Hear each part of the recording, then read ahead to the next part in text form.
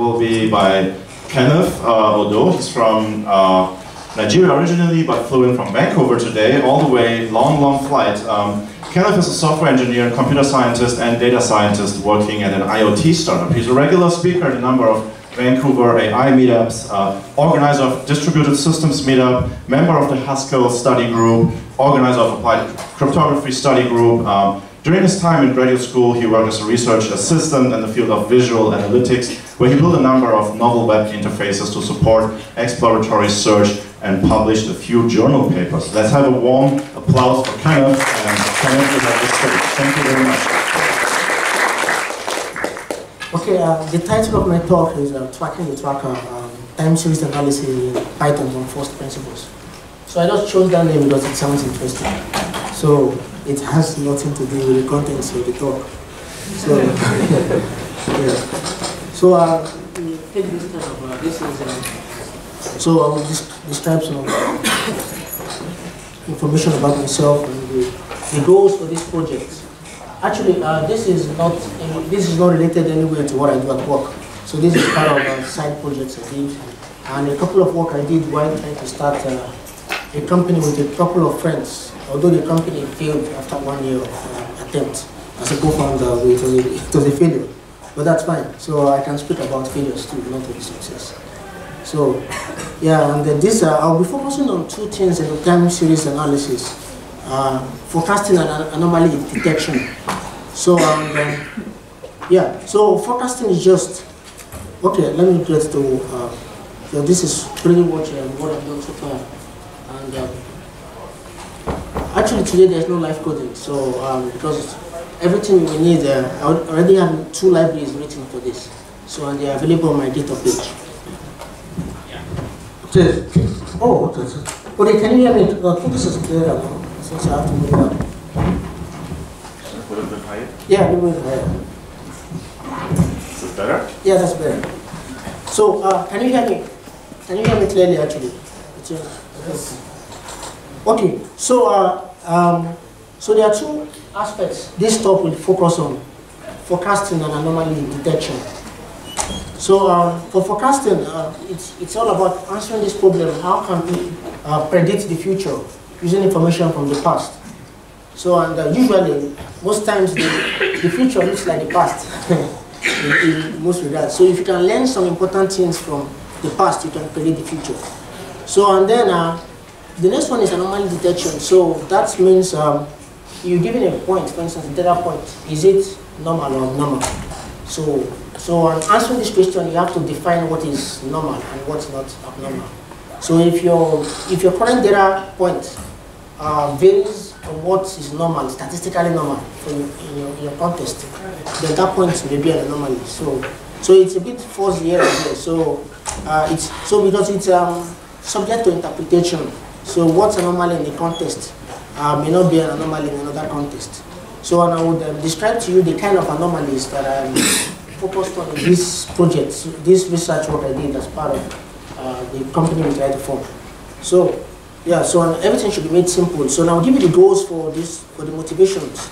So with those time series have many forms. So time series is just a matter of when you have data that happens at different time intervals, and you have each data for each point. So they can take different forms. So I'm just starting with it just to motivate. This is just like a poll vote, someone jumping through the poll vote, and at time he has a position where he stays. So that's a time series, for example. So for instance, if you have like a missile defense system where you have an airplane to shoot out of the sky, so the plane is moving, your missile is moving towards it. So it's a time series if you measure how. But this is like the physics-based time series kind of stuff. So it's also time series. So and then the most common ones you know about is like maybe trending, fluctuating price of stocks, or for instance price of Bitcoin or whatever. This is time series. So I don't want you to narrow down your scope when you deal with time series. So because most problems you have may actually be time series problems. So just how you formulate your problems. So and yeah, this is just one of the examples. So I'll still get back to this slide when I discuss about Kalman filters and how I'm motivated for this and why it was used in this project too. So Yeah, so the goals of this project is actually to build a number of time series analysis models that can work in real time, that's incremental in nature. So you start discussing about online algorithms and stream analytics. So it's this kind of domain of stream analytics. So something that works in real time. You don't want to waste any time in computation. So when you use less computational like complexity, when the time for each operations is as minimal as possible, then it's easier at least to have better performance, and then you can also have some benefits when you scale. So and then the goal of this talk, of this entire project I did then, was to support both multivariate and univariate time streams. So and yeah, so to do this I wrote 2 projects. So you can see the URL. This was the first one is PySmooth. I don't know why I named it PySmooth. So maybe it sounds smooth in my ear. So this is a collection of algorithms. Because actually I was working for these hedge funds. And we were trying to form a fintech company, as they call it, so to predict financial financial risk from a number of portfolios. So the number of time series seems like an easy problem, but there are a lot of open gray areas that in time series that it's despite its simplicity, it's still very difficult to be a fully solved problem. It's not yet solved. So and then I decided, okay, I started working on this project, and I read through a few research papers on the subject, and wrote some libraries about the ARIMA model we usually know, that's very common. And then, because the ARIMA model seems to be a static version. So I added what they call recursive least squares to make it incremental version. So it works in real time. So you don't have to get all a batch of data, so much batch of data. Or you don't even need to keep sliding windows. So you just want to use like a term of a damped window. So I will discuss different kind of windowing techniques and the design decision why that was chosen in this context. So like things like damped windows is like you just add a forgetting parameter and forget some part of the past and retain the future. So based on how you want your model to react to new data. If you want your model to be very reactive to very frequent data, you may want to forget less of the past and retain more of the present. So you can actually, these are variables you can all tune. And you can see there are many knobs you can tune when working with time series. So and then this other project, we had like a Bitcoin application. So you want to predict the price of maybe Bitcoin. But if you want to use just there's not a lot of variables that you can actually predict using the Bitcoin. So what I did was I figured out we could actually peg it on some existing indexes like S&P 500 and some other indexes, so even some other kind of Bitcoin, and have those as a list of measurements. So the target measurement I was aiming for was like the Bitcoin analysis itself, the Bitcoin time trend. So and that's where I realized a good formulation for handling that kind of context is the Kalman filters, because it's like a state space method where you have a series of measurements that may have some information about a state you're trying to predict. Since you have these measurements that are observable most of the time, and you can actually get to predict the next state which is not observable, you could use your measurement to augment your states and then update your process in an incremental manner. So that was part of why you see me discussing about Kalman filters too. So and I wrote part of those libraries, reading some research papers, and I also presented my references so you can actually look to inspect the code. Then anomaly detection. This was part of the project I was doing to that company. So we are trying to like predict when items become very popular on Twitter. So when it's going to a stream. So we wanted a method where that is largely unsupervised. So you don't want to have tuning a lot of knobs or trying to fit like too many. You don't want to add so many knowledge to the system manually. You want the system to figure it out itself. So and then the number of methods like in literature, from the exponential moving averages to the moving z-scores and other kind of stuff. So I settled for using a probabilistic exponential moving average. So it's all about having a predicting parameter and then adding semestral parameters for how likely that product, that particular point is with respect to your distribution. So, and then I wrote a library about it and added a few supports for even multiple time series at the time. So with a kind of register to track multiple time series and estimate anomaly on them at the same time. So now I'll focus on forecasting now. So the first part of the slide is based on forecasting, and the second part of the slide is based on anomaly detection. So for forecasting, so I think this will be complete if we don't discuss about the math. So in time series is a lot of similar to techniques in regression. A number of regression techniques are commonly used, and this presentation won't be complete if we don't discuss about stationarity. So, and I devoted a few slides for discussing that. And I also went to describe the number of theory behind why most of the model will fail in practice. So, and presented it part of the slides too. So these slides will be available at the end of the conference. So, yeah, so mathematically, so for us to get some foundational concepts on this subject, and so you can actually even do more research on your own too.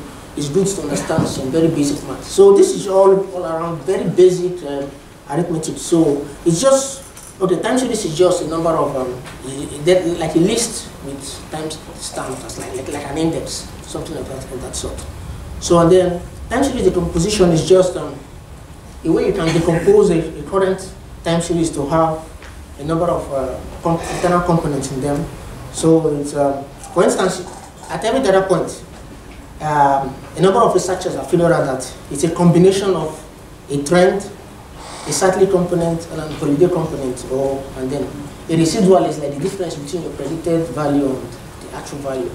So, so those can actually occur either as an additive kind of sum or in a multiplicative form. So, and usually when you make a kind of a log of this kind of stuff, you split it out.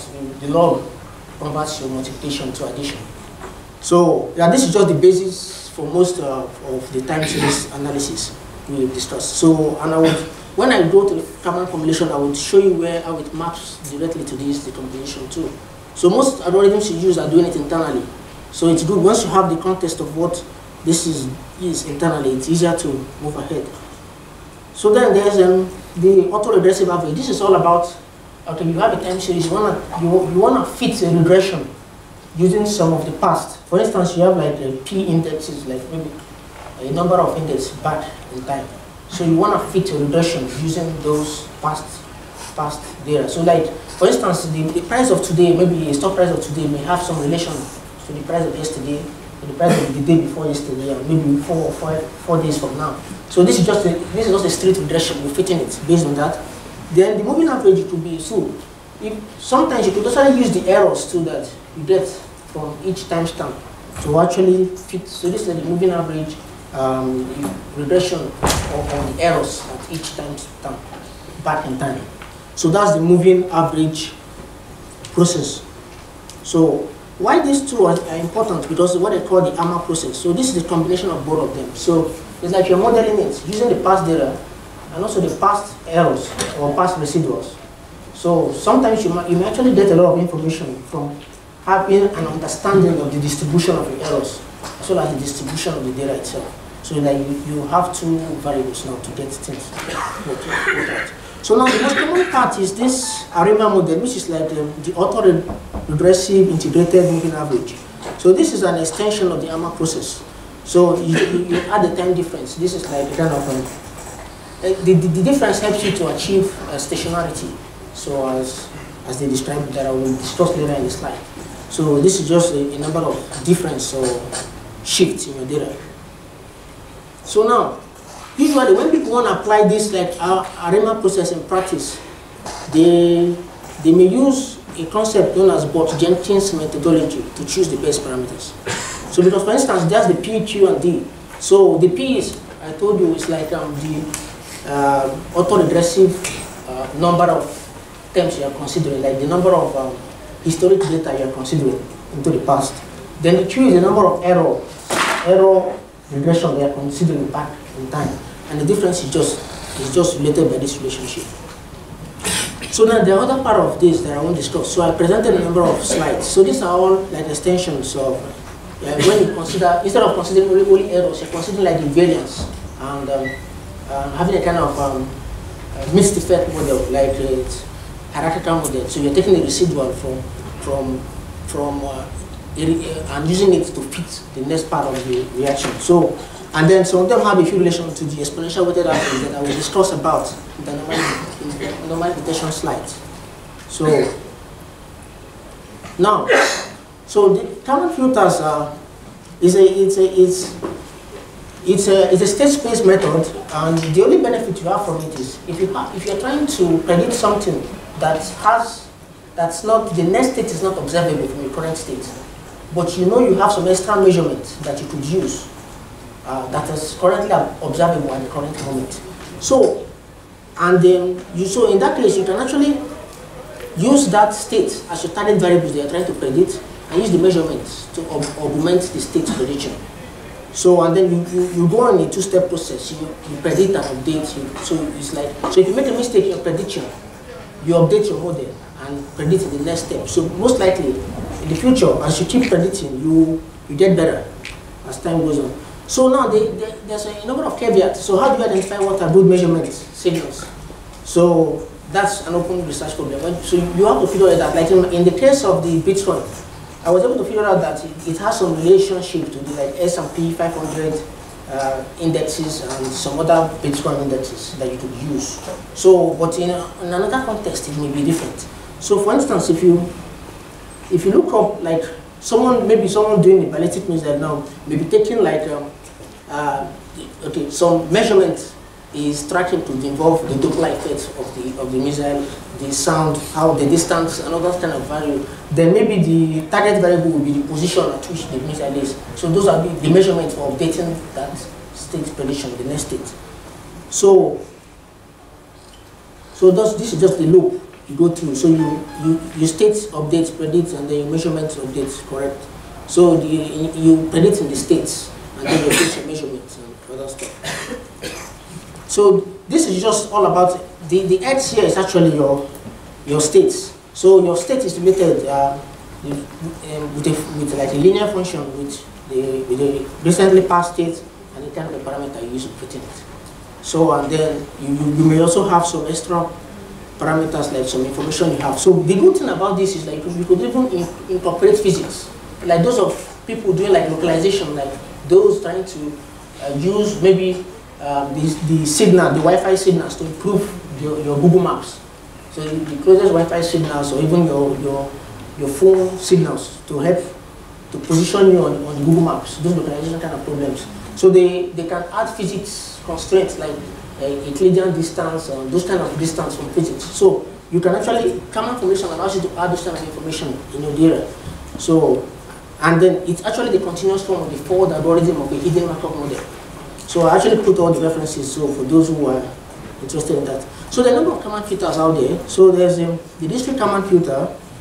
So this captures the linear relationship in the data. So what this is all about is you want to predict a state, and then if you look at this part, like you calculate the Kalman gain. Kalman gain is actually how much that's the forgetting factor. So how much of the past do you keep, and how much of the present do you retain?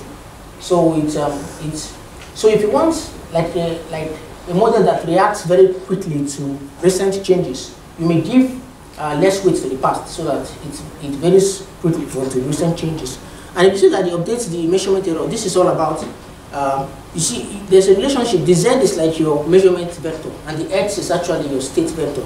So and the H vector is the vector that maps the state vector to your measurement vector. So and you're trying to check the errors at that point. So it's like you're trying to fit the Kalman gain. Kalman gain is like you're trying to, this is all about like an exponential moving average. It kind of goes, you forget in the past, and then you have a covariance matrix that you update with time. So the irony of this is like your model focuses around the mean and the covariance matrix, and then you can't actually estimate. If you have a nonlinear relationship, then this should break completely. So this won't work properly. So I've implemented this in the slide in the PySmooth library package. So then there's a better part, the extended version. So in this case, the function you have now has to be a differentiable function. So then you start considering your Jacobians and those Hessians. So this is just actually you wanna incorporate nonlinearity by a linear stuff using Taylor series. So you just wanna make a nonlinear expression in linear, but this is just correct to only the first order. So it captures some nonlinearity in the data, but you also have to know how close your nonlinear function could work. So yeah, so then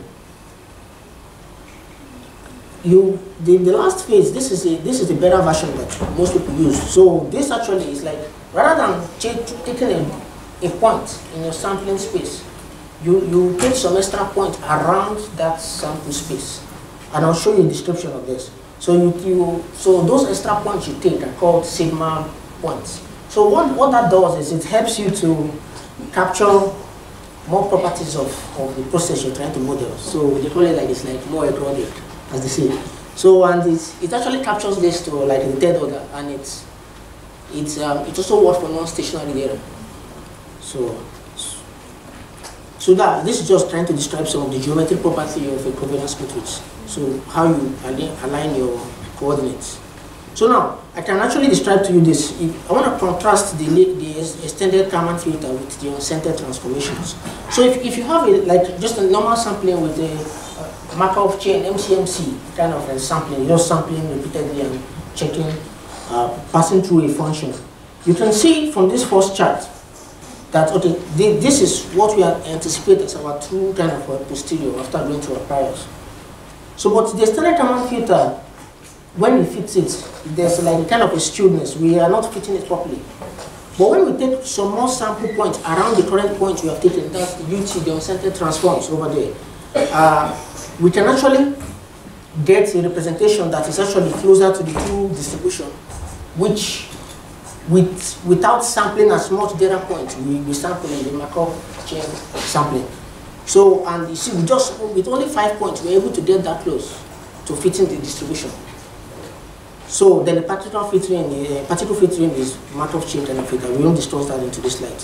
So now, I want to go to the recursive formulation, because this is how I actually converted the ARIMA model you have to be an incremental version. So what you just have here is like the normal regression. You have the parameters and you multiply it by your time, like your what's it called, your current time data point. So now at the next data point in time, that's T1. So you just want to use only the current point to update your model and get a new parameter theta. So without using the entire data point you have. So now you calculate the current error based on the past data you calculated, and then use what they call the Sherman-Bonison formula. So the benefit of this is, if you have a closed form of regression, a closed form for your regression, calculating inverses are very expensive when you do linear algebra. So you want to avoid calculating that inverse and make your process scalable. And then you want to take a step further, like if you made a little perturbation to your matrix, like you add a little nudge to it, just like a new data came in and changed your theta values a little bit.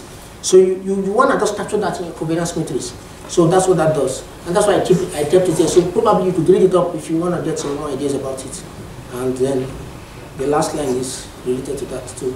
So yeah, so this is just how I converted to be an online version. So yeah, taking this, usually most of these time series make assumption on stationarity, and so usually the number of transformations you have to perform your data to make it stationary. Like in the case of the ARIMA, when you change the value of D, the difference in value, you can make your data stationary. I'm discussing stationarity without discussing what stationarity is in the real form. So that will be in the next slide. So yeah, you can actually check different values and then see which gives you a better performance based on some of the metrics there. So I'll put all the slides out there. So what's stationarity? So stationarity is when you have a kind of what's it called, shift invariant joint distribution that's constant over your data. So if you take a shift, like you have the data, then you take the mean from one batch of the data and another batch of the data, it should be constant. So that means it's stationary. So most of these time series analysis are based on stationarity in the data, which is not always attainable in nature. So the goal is that, because the benefit of having this is, if you know that the future will always be like the past, the worst you can do is just to predict the future by just saying the mean. So because that's why I described to you that you see sometimes your value having long-term convergence towards the mean. So most times people don't predict the mean, and then they know they won't be so far off. So that's what most of these time series methods are actually based on. So it's mean inverting, and it has this Markovian assumption. So the Markovian assumption is like the future is independent of the past given the present. So that means we can actually make predictions by just considering the current present to predict the future, because we already know that all the current past are already contained in the present, so we don't need to consider the past at all. So that's, I just try to describe it in this chart, and then then we move. Then why it's not hard to predict? So if you get the so-called efficient market hypothesis, so if your data is identical and independently distributed, that means if you have a conditional probability on the past, so there's that all data are independent and random. So there's no pattern you can learn from the past. So, and this can happen too in your data. So in that case, like the implication is like stocks are always at the right price, for instance. You cannot profit by buying or selling undervalued or overvalued stock. So profit can be by sitting out riskier investments. So what this means is that you cannot beat the market. So this has the kind of, if this ever occurs, that means you cannot even learn from the past anymore. And that's why most companies that do this financial stock trading stuff, they find it very hard to beat the market, to beat the S&P 500. And it's kind of, they try a lot of models and still have that issue. So now, what people do is that they take some domain knowledge that they figure out in the time series to peg it with maybe the price of petrol is related with the price of gold, or they always relate those two. So, and then they use causal inference too. Okay, is this the implication of, is this happening, implies this will happen? So, and why doing it, you should also try to avoid spurious correlation. So other things like outliers, collinearity, that's when you have two variables that are like highly correlated in there, or when your variance is exploding, like or underfitting or overfitting. So those are all issues you consider. The same issues you have in regression. So they are all there too. So this is just a kind of how some of the API loops. So the recursive formulation is just the combined ARIMA, the RLS plus the vanilla ARIMA I described. So there are other approaches you could use. The popular libraries like the Facebook Prophet. So that's just splitting the space into different and fitting regression of different slots. So that's what they did in that library. So and then there are other ways you could use. So I'll move to anomaly detection. So anomaly detection is ideal for unbalanced data set. So that's when you have a number of maybe positive data set and minimal data set. For instance, if you are trying to predict fraud detection, for instance, you know there will be lesser fraud and then most transaction are normal, only a few frauds. So that's a typical kind of case for anomaly detection.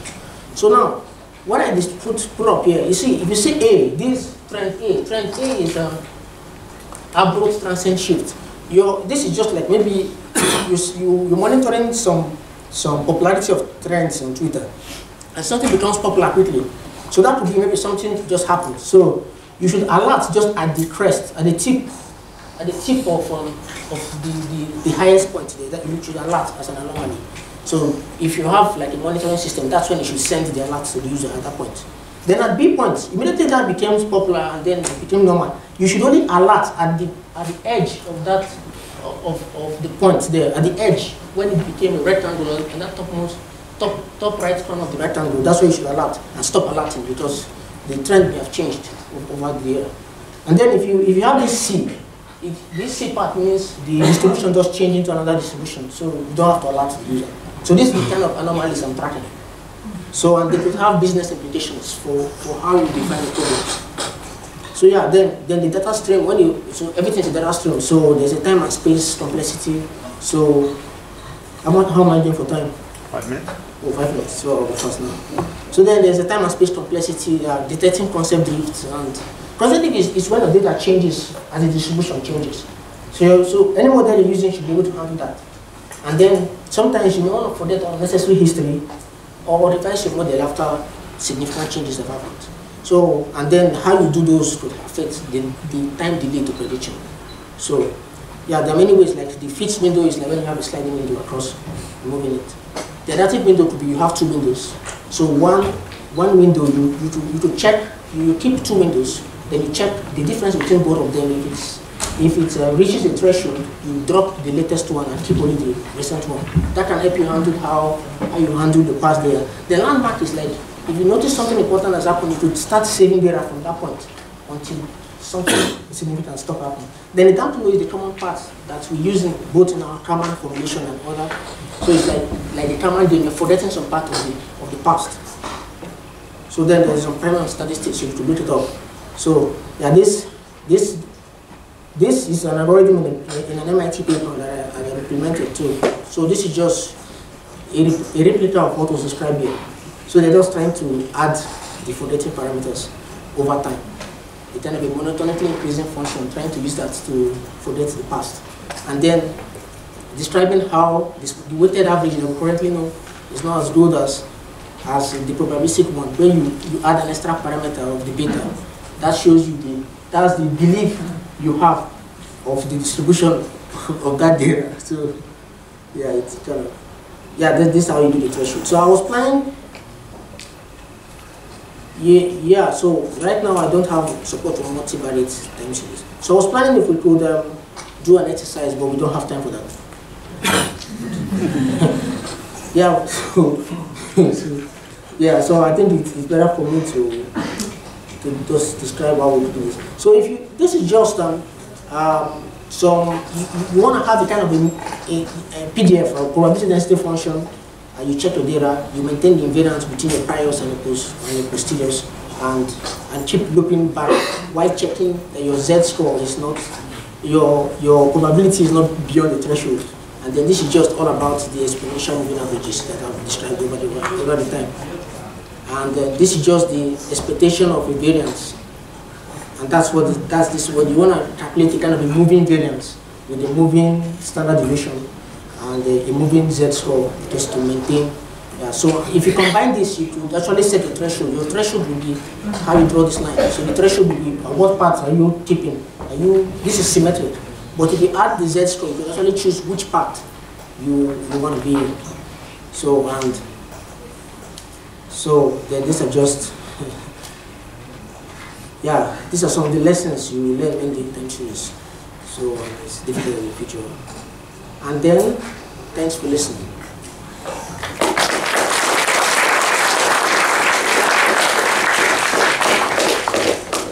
Kenneth, thank you. Okay, thank you very much. I guess my brain just imploded. I wouldn't even know how to ask a question right now, but hopefully someone in the audience has a question. Yes, we have. Great. The common filter update itself yes. Based on the recent prediction. Yes. And my question is, what's the difference between reinforcement learning and the common filter?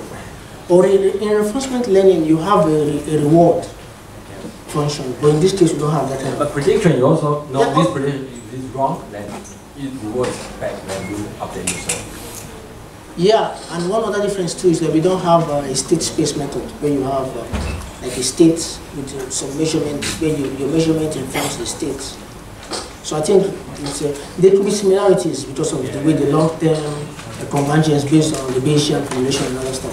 Yeah, but I think they're different because of, at least that was a state space method. And reinforcement learning, you anticipate future rewards, like exponentially discounted rewards in the future.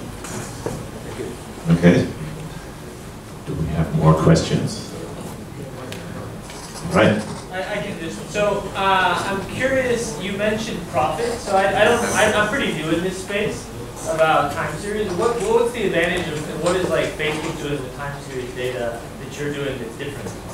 Yeah, Facebook actually they wanted to use it to predict capacity over the next week. Maybe you're scheduling tax load and the capacity you want to predict how will the load be next year? That was how they designed the Prophet library they have.